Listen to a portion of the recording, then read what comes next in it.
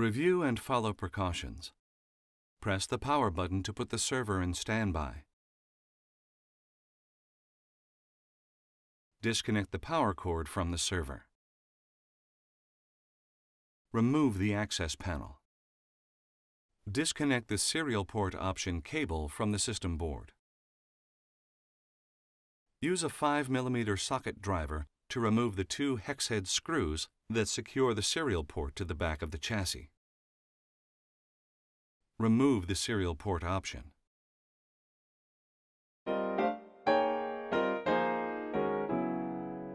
Insert the serial port into the opening in the back of the chassis. Replace the 2 hex head screws.